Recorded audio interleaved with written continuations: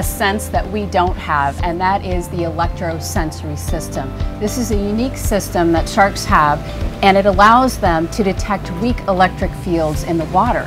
And every living thing in the water gives off a weak electric field, and sharks have evolved to be able to detect that with their system called the ampullae of Lorenzini.